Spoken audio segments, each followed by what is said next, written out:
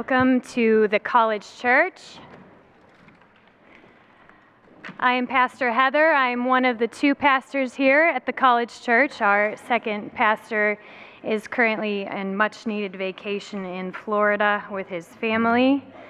We welcome you to this morning, and we have a special welcome for my alma mater, Southern Adventist University Orchestra.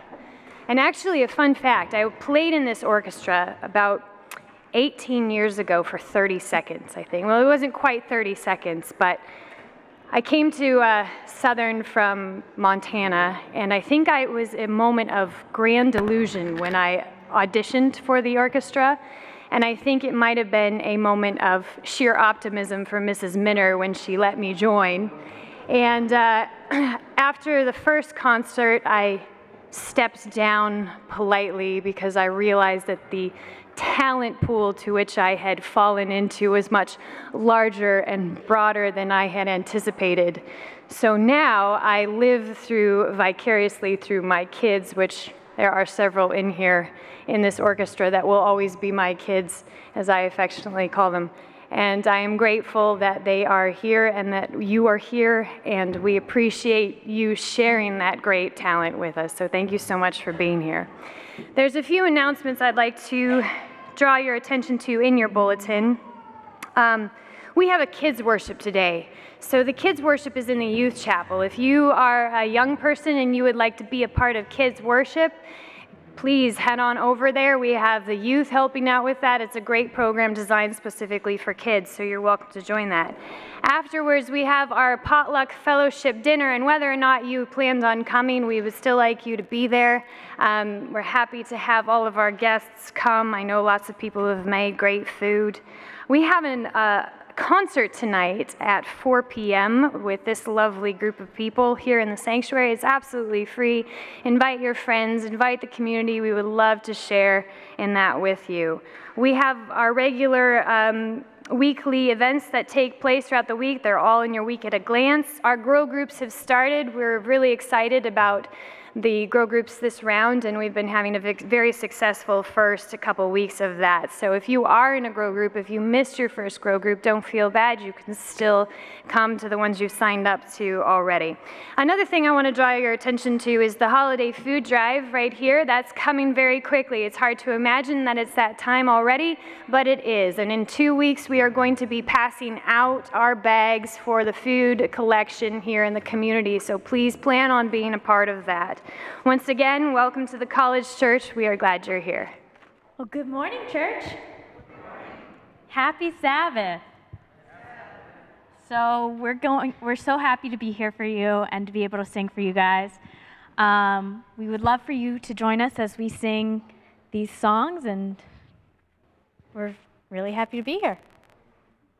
Also, the lyrics are in your program right here. The hymn numbers that we're going to be singing are hymn 92, which is This Is My Father's World, and hymn 184, Jesus Paid It All.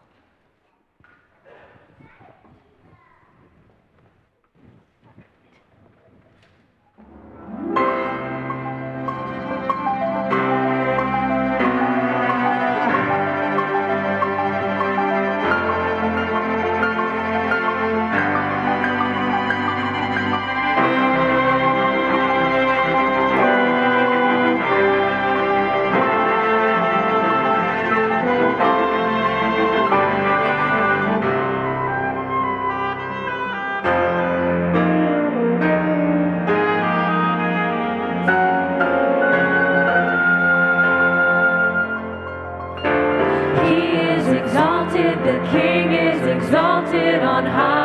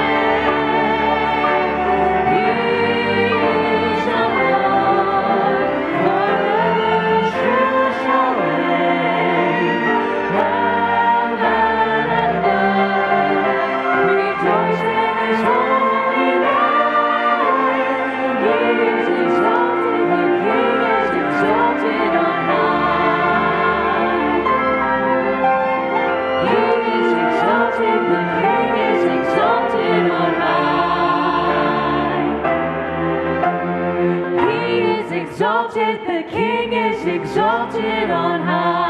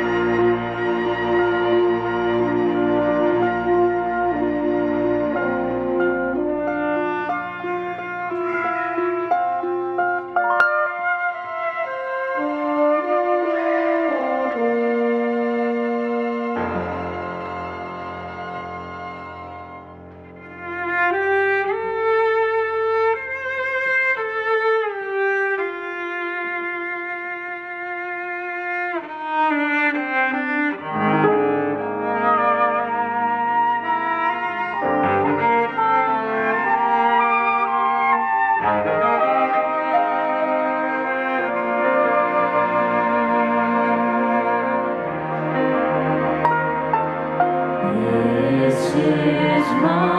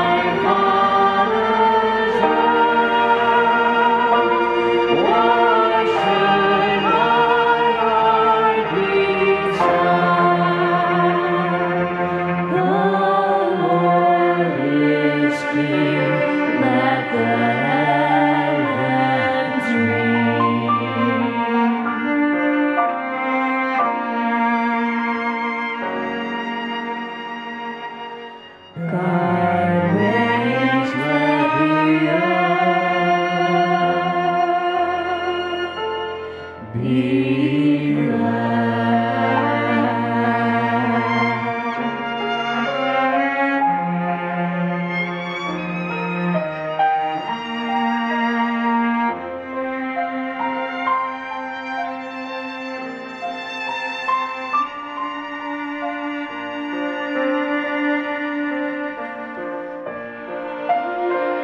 for this last song, we'd like you to stand and sing with us.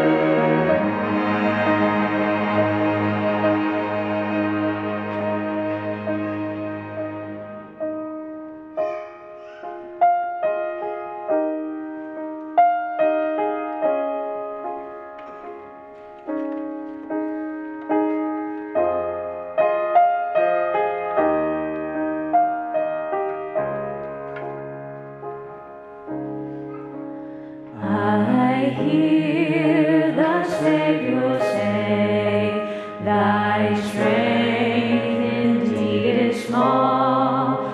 Child of weakness, watch and pray. Find in me thine all in all. Jesus paid it all to him I owe. Sin hath left a crimson stain, he washed it white as snow. Lord, now indeed I find thy power and thine alone.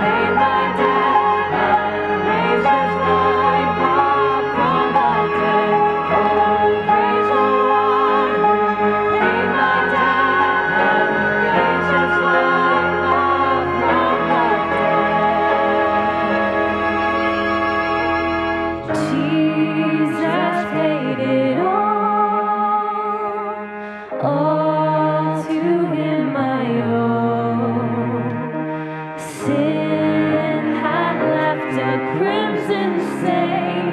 He washed it white as snow.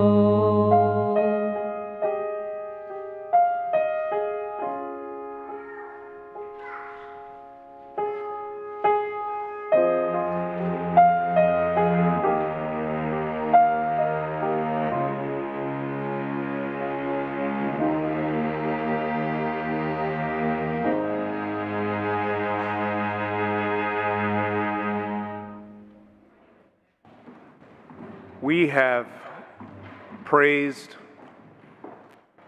in song. Now we will praise in prayer. And I ask those of you who feel that you have some praises to make this morning, those of you who are having extra burdens this morning, I invite you to make your way down the aisles, and in the aisles, let us bow before our Savior as we seek His presence as we worship today. So if you have a burden, if you have a special thanks this morning, please come forward.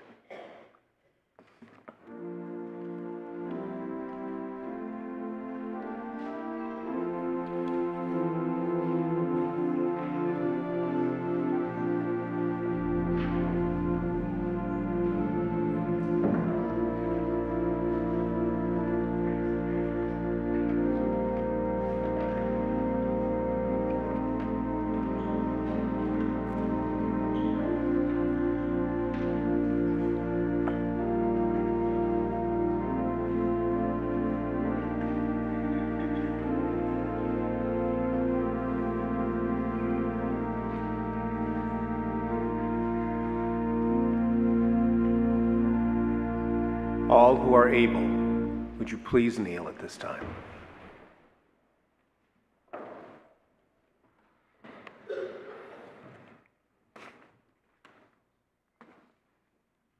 O loving Heavenly Father, our Redeemer and our friend, your children gather before you this morning, thankful that we have the opportunity to worship you once again. Father, we realize that as we do so, we come before you as sinful human beings, fallen creation. We realize that we are not acceptable to be in your presence. And we ask, Lord, that as you are with us this morning, that you would cleanse us from all unrighteousness. Forgive us of our sins so that we can stand before you spotless. There are individuals in our midst who have burdens this morning, and they present them to you at this time. We have individuals who have extra praise to give you because you have been so good to us, and we thank you. Lord, we ask for your Holy Spirit as we go through this day and throughout our lives, because all around us, Lord, is chaos. We see discord locally. We see discord and chaos nationally. We see violence everywhere we turn. We see the earth struggling, yawning, erupting. We see waters coming up, flooding. We smell smoke from fires that are killing. Lord, we realize we have no control. And all these things are a result of the sin in this world. And we ask for your help, for your redemption. Lord, we pray for the families of those individuals who are affected by all the calamities around us. We pray for the people in Puerto Rico. We ask, Lord, that you give them comfort, give them water, give them food, and help us to know where we can help. We pray for the people in Texas and in Louisiana and in Florida and in Mississippi who are struggling from the ravages of their storms and natural disasters. For Mexico, where they're struggling from the results or the effects of the earthquakes. All around us, Lord, we see these calamities, and we know they're a sign. And help us, Lord, to look for you when you come. But Lord, please help us to be ready. As we continue our worship this morning, we ask that you would accept our worship. Grant not only us a blessing, but all those who hear and see. We pray, Lord, especially for those individuals who have health concerns that are in our bulletin. We pray for the individuals who are in military service, wherever they are throughout the world, and those who are studying abroad. But most of all, Lord, we pray that you would save us in your kingdom when you come. In Jesus' name we pray. Amen.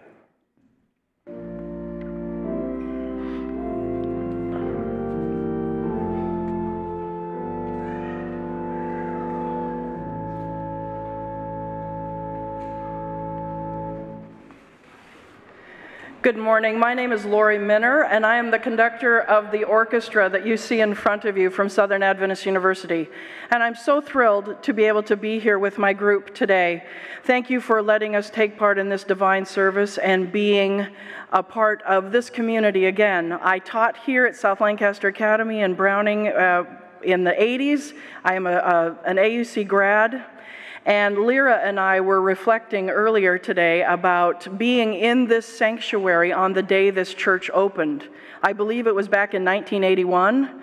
We sat over there where the youth ensemble used to set up, and we watched people come out, the church family, come out of Macklin Auditorium and walk across the street and enter this sanctuary. How many of you were there on that day? Do you remember the event? I remember it so clearly. I also remember playing the Crown Imperial March 47 times while people walked over from Macklin over to this. Dr. Rittenhouse just kept saying, go back, we'll do it again. And it was a very high day for me, at least, being a part of that grand celebration, it really was, of occupying the sanctuary. So I'm so thrilled to be back here with my orchestra from Southern.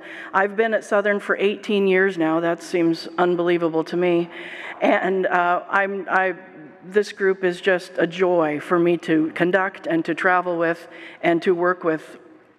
And there are several New Englanders up here, so I was thrilled to get back, bring them back up to home. The reason I'm actually at the microphone, other than reminiscing, is to tell you that we're adding a piece to your bulletin. I've asked Southern graduate Stephen Blondo if he would come and join us on this tour, and he's going to sing for us now a movement from Mendelssohn's Elijah. It's entitled, "Then Shall the Righteous Shine Forth."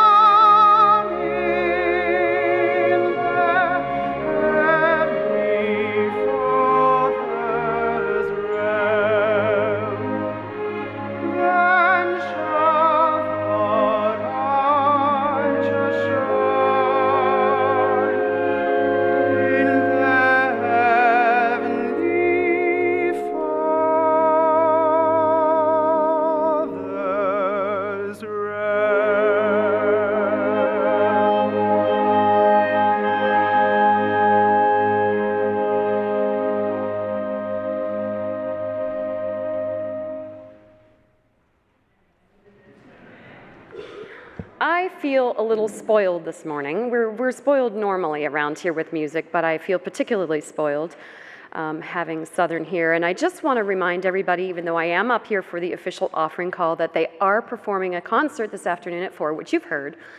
What you may not know is that if you want to do something for the people of Puerto Rico, and specifically for our university down there, Southern toured Puerto Rico recently, last spring, March, and they would like to take up an offering to benefit the college down there to help with something very practical. And so I hope that you're going to tell your friends, your neighbors, your family members that they really need to come out at 4 o'clock, not only to just hear the beautiful things that these people put together for us, but also to benefit the college in Puerto Rico with something of a generator that is muchly needed there, and that will make life a whole lot easier for the people of Puerto Rico. So we have had an offering already, accidentally, but I'm thinking it's a good thing to take up another one. But I will tell you what your offerings just did go to.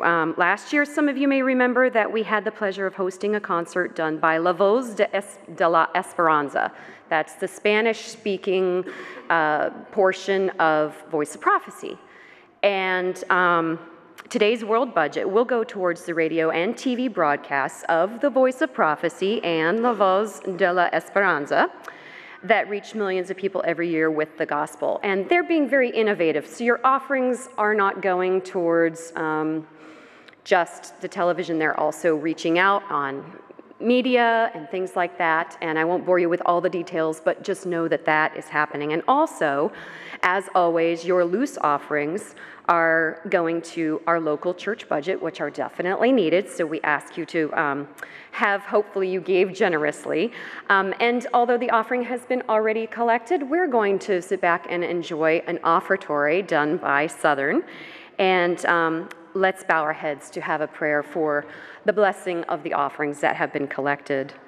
Dear Heavenly Father, please take what we can and have given you and turn it into more.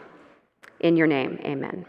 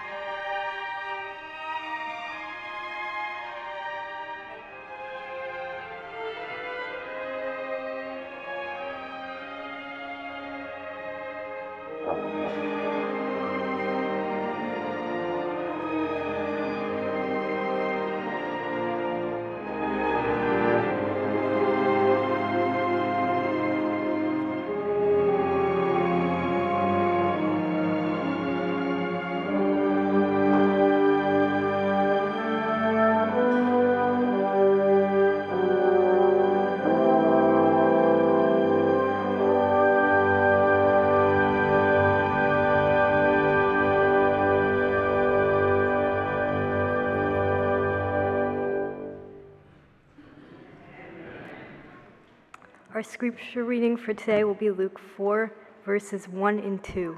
That's page 835 in your pew Bibles. That's 835 in your pew Bibles.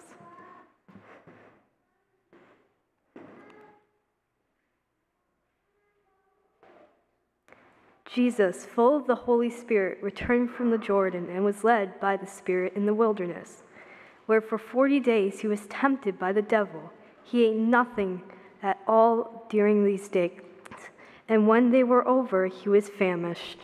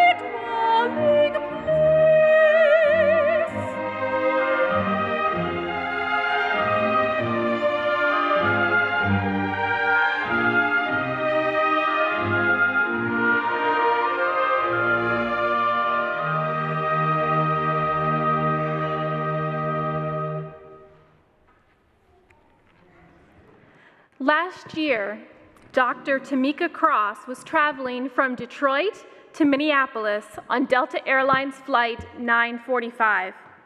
She noticed that a passenger a couple rows ahead of her had become unresponsive. His wife began calling out for help. After telling the passengers to remain in the seats, a flight attendant soon called out to see if there was a doctor on board. Naturally, Dr. Cross raised her hand. She was an OB/GYN. The flight attendant looked at Dr. Cross and said, "Oh no, sweetie, put your hand down. We're looking for actual physicians or nurses or some medical personnel type. We don't have time to talk to you."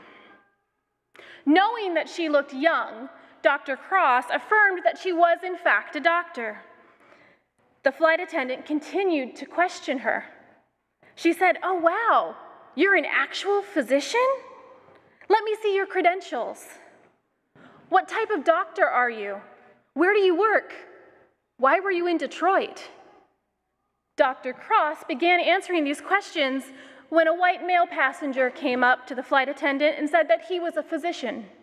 According to Dr. Cross, the flight attendant turned to her and said, "Thank you for your help, but he can help us, and he has credentials." Yet, no credentials were ever shown. As a young black woman, this is not the first time that Dr. Cross has been dismissed or questioned about her abilities or the training because she didn't fit the image that people had in their heads of what a doctor should look like. And I would wager that this is the case for many people out there. They're expected to prove who they are and who they know themselves to be. Have you ever been in that situation? I know I have. And I'm sure for those of you like me who have been in that situation, you're going to agree with me that it's belittling, it's embarrassing. If you've ever felt maligned for being true to yourself, you know that it is no fun at all. Jesus had very much the same experience as he embarked on his public ministry. Even though Satan knew that Jesus was who he said he was, who God said he was, Satan wanted to push Jesus into proving it. He wanted to put Jesus on the defensive. Let me set the stage for you. Jesus has just been baptized in the River Jordan by his cousin, John the Baptist. Maybe you know this part. At his baptism, the Lord spoke, and the Holy Spirit descended as a dove and came on Jesus. The voice from heaven said, "You are my beloved Son, in whom I am well pleased." Jesus' calling had been publicly affirmed. Turn with me now to Luke chapter 4. I believe that was 835 in your pew bulletin, or pew Bibles. Luke chapter 4. I'm going to start with verse 1. "And Jesus, full of the Holy Spirit, returned from the Jordan and was led by the Spirit in the wilderness for 40 days, being tempted by the devil. And he ate nothing during those days. And when they had ended, he became hungry. And the devil said to him, 'If you are the Son of God, tell this stone to become bread.' And Jesus answered him, 'It is written, man shall not live by bread alone.'"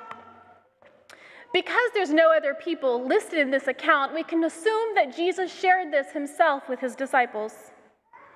Our passage today starts off with the important part that Jesus was filled with the Holy Spirit. This is the same Spirit that came upon him at his baptism.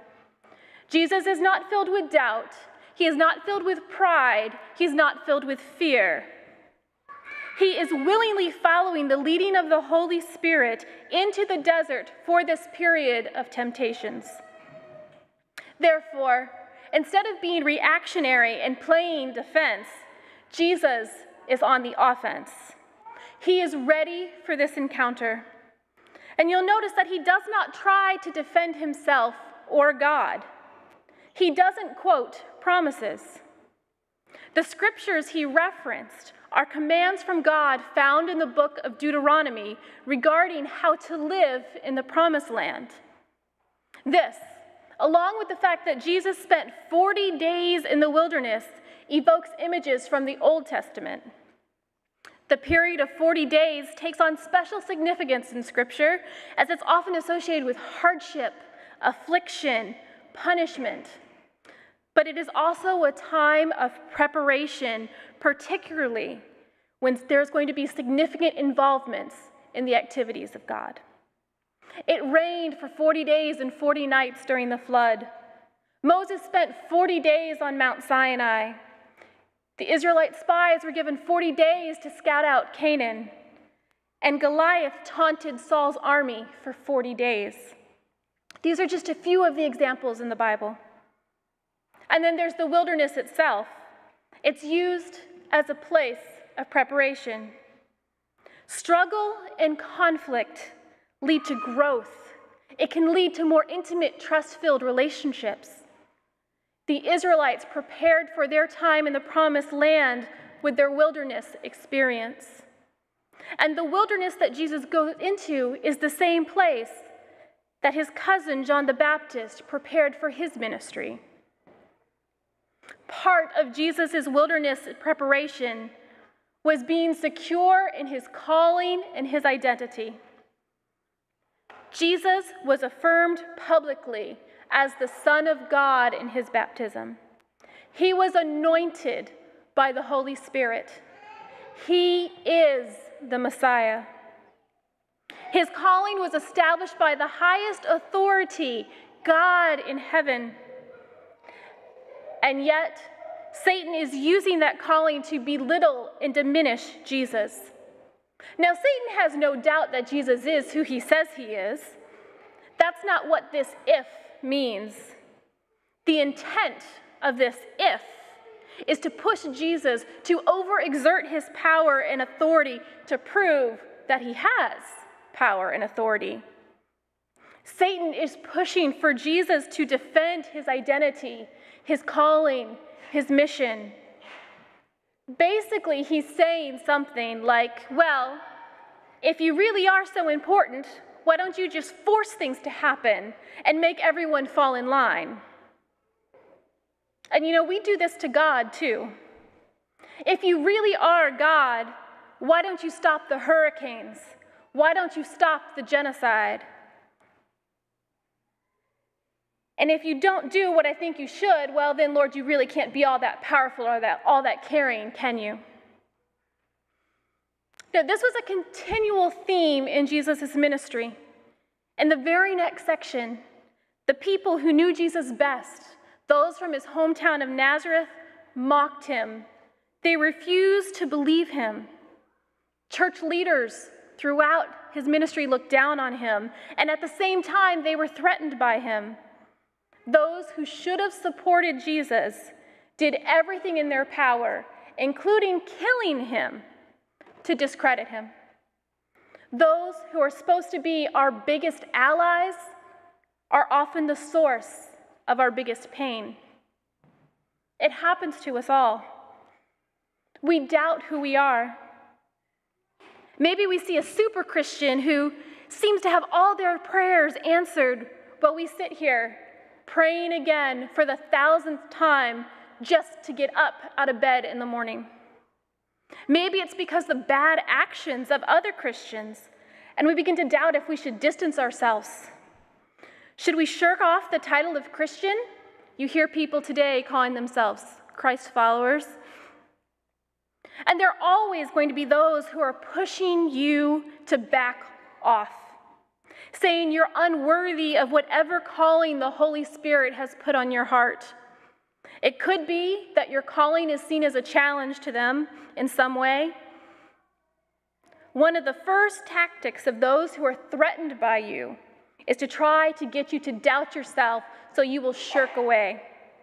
A second is to try to get you to overstep in an attempt to prove your calling. And this is what Satan was doing. The first temptation is for Jesus to turn rocks into bread. It was a test to have Jesus check his humanity for his divinity. But Jesus didn't need to show off like the sorcerers of his day. His divinity was not about selfish power or gain. Man does not live by bread alone. And I'm sure most of you know what comes after that, right? But by every word that comes out of the mouth of God. It's from Deuteronomy 8:3. That's in the context of God providing manna in the wilderness. Notice Jesus didn't say that we don't need bread. In fact, later on, he would go on to teach his disciples to pray for daily bread. But what he is saying is that there is more to life than our physical needs. When we trust in God, we see that he takes care of all of our needs. Maybe not our wants, but our needs. Let's pick back up. Luke chapter 4, starting at verse 5. And he led him up and showed him all the kingdoms of the world in a moment of time. And the devil said to him, I will give you all this domain and its glory, for it has been handed over to me, and I give it to whomever I wish. Therefore, if you worship before me, it shall all be yours. And Jesus answered and said to him, it is written, you shall worship the Lord your God and serve him only. The second temptation in Luke's timeline is Satan's request to be worshiped. Now, if the order of events seems a little bit off, it may be because you're thinking of Matthew's account in Matthew chapter 4. The stories are basically the same, except the order of the last two temptations is flopped. The final temptation listed was the one the writer wanted you to pay attention to. For Matthew, a Jew writing to Jews, he connected the events in Jesus' life to mountaintops. As such, Matthew identifies this taking place on a high mountain, and it was what he wanted his readers to focus on. This temptation is itself a direct assault on Jesus' loyalty to the Father and his trust in the heavenly plan. But Jesus refused to consider the easy route to world domination by compromise with the devil. The ends do not justify the means.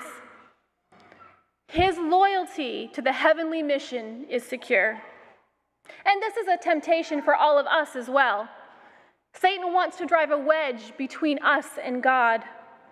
Luke 4:5 tells us that the devil took Jesus up with the intention of having Jesus bow down to worship him. It leads us to infer that this must have been a high place. In the Old Testament, the phrase high places was used as a signal that worship was taking place as idolatry. Solomon set up high places for his wives to worship. And this was yet another high place picked out especially for the purpose of worshiping a false god. You and I have high places in our lives, those things that distract us from living to our godly purpose. It might even be your work and your personal ministry that is taking the place of your relationship with God. What high place might Satan be tempting you to today? The prize that the devil was offering was something that already belonged to Jesus. Even the Jews of his day knew that God was ultimately sovereign. The devil is a usurper who fights by the means of the hearts and societies of humanity. And as such, this temptation is really just an empty offer that would only give bragging rights to Satan. He could not give the true salvation that humanity needed. The best the devil could do is make Jesus the political, military sort of Messiah that the Jewish people thought they needed. Had Jesus accepted this offer, he would not have only failed in his mission to the Father, but he would have perpetrated the false understanding that the true purpose of the Messiah was to increase the kingdom of man and not the kingdom of God. For Jesus, to truly be the Messiah of prophecy, he needed to follow the path of humble service. His was not a messiahship of power and name recognition.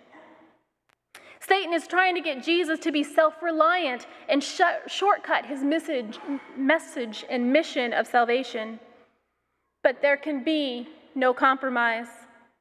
And his response to this temptation, Jesus shows us where his true loyalty lies. But in doing so, he takes it upon himself to change a little bit of scripture. The original quote is from Deuteronomy 6:13, and if you would, please turn there with me. Deuteronomy 6:13. Again, this is a message to the people before they enter the promised land. Moses is telling the people, "You shall fear the Lord your God, and you shall worship him and swear by his name." Did you catch the difference? Just as in English, both the Hebrew and Greek Septuagint, which Jesus read, use the word fear. But that word is not in either of the temptation accounts in Matthew or Luke. Jesus changes the word fear to worship, and then uses serve in place of worship for the second half. He also adds the word only. It's not in either the Greek or the Hebrew, but sometimes our English versions supply it, but it's not there. For Jesus, he is saying that service equals worship. The implication here is that the Jewish people were to change how they related to God. They were to serve him as a sign of adoration, not just a cautious respect. Our relationship with God is supposed to bring us reassurance. It is not a place of fear. I know that I am often tempted to confuse worship with respecting God, and it's quite common to speak about fearing the Lord. But we all know that God is love, and perfect love casts out fear. True worship of God is about a love for his presence, a desire to be with him. It's not about the fear of retribution or of hell. Furthermore, it is possible to respect God for his greatness and power without internalizing the gospel. It can be said that Satan and his angels have a level of fear and respect for God, but they do not love him. It is that lack of love that is their undoing. Now for the final temptation recorded by Luke. Luke 4, verse 9. And he led him to Jerusalem and had him stand on the pinnacle of the temple. And he said to him, "If you are the Son of God, throw yourself down from here. For it is written, he will give his angels charge concerning you to guard you. And on their hands they will bear you up, lest you strike your foot against a stone." And Jesus answered and said to him, "It is said, you shall not put the Lord your God to the test." And when the devil had finished every temptation, he departed from him until the opportune time. Why does Luke's timeline split from Matthew? For Luke, a doctor and a historian writing to a fellow Gentile audience, he wanted to draw attention to the city of Jerusalem. He marked Christ's ministry through the steps of Jerusalem. And now you see, here, the devil can proof text with the best of them. He has little regard for the actual intent of the verses he's quoting. He's cherry-picking verses. These ones come from Psalm 91, because these verses support the cause that he is trying to present. Jesus does not encourage this sleight of hand with the scriptures. He alludes to the full context of the scriptures that he quotes. He uses them in their fullest intent.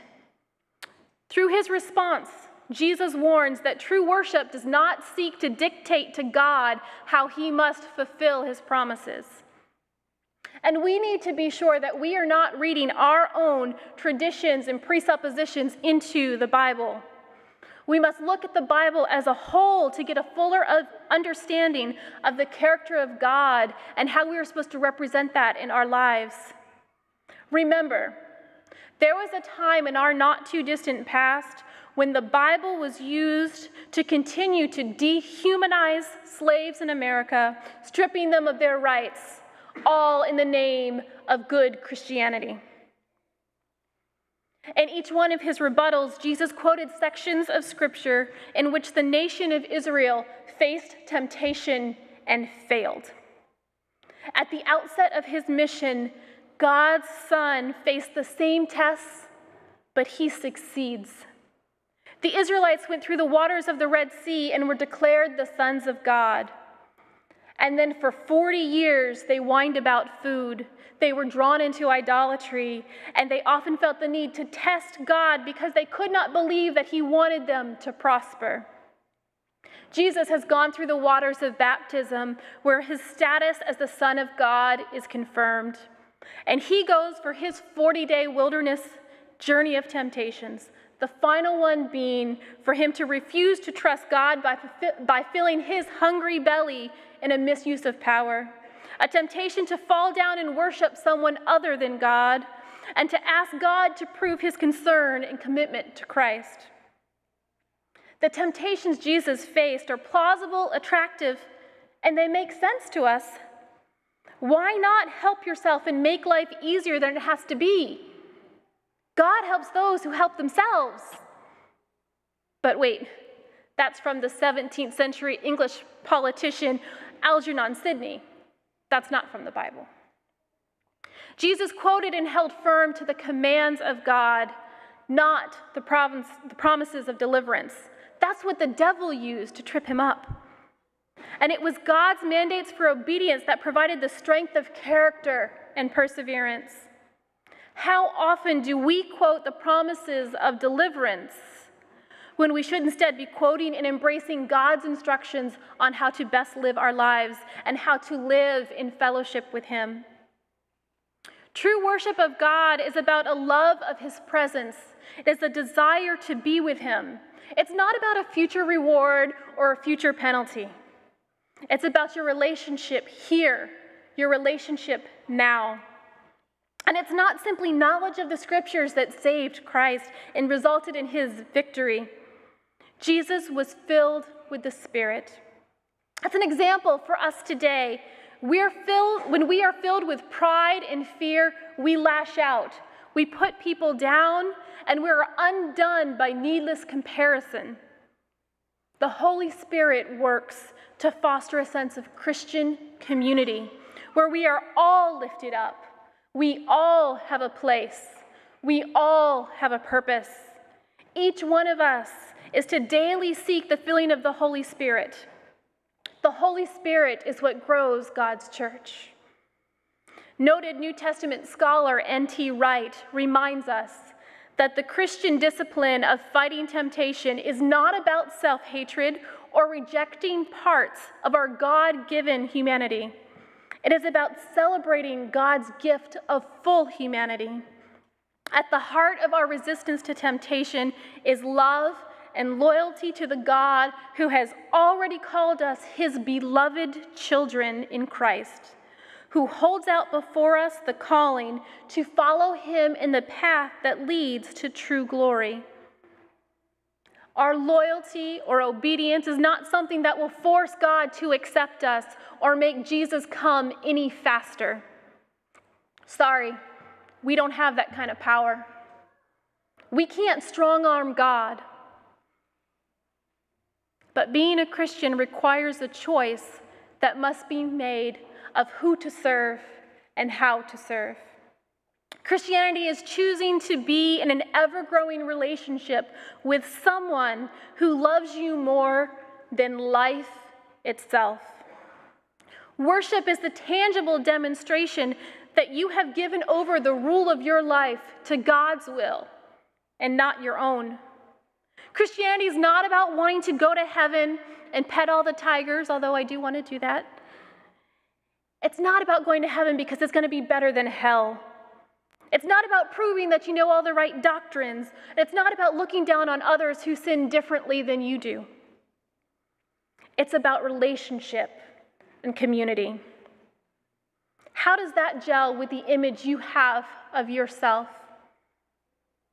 of how others see you, of how God sees you?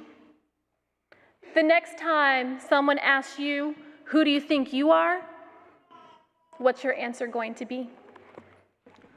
Our hymn of dedication is number 148. Number 148. Oh, love, how deep, how broad.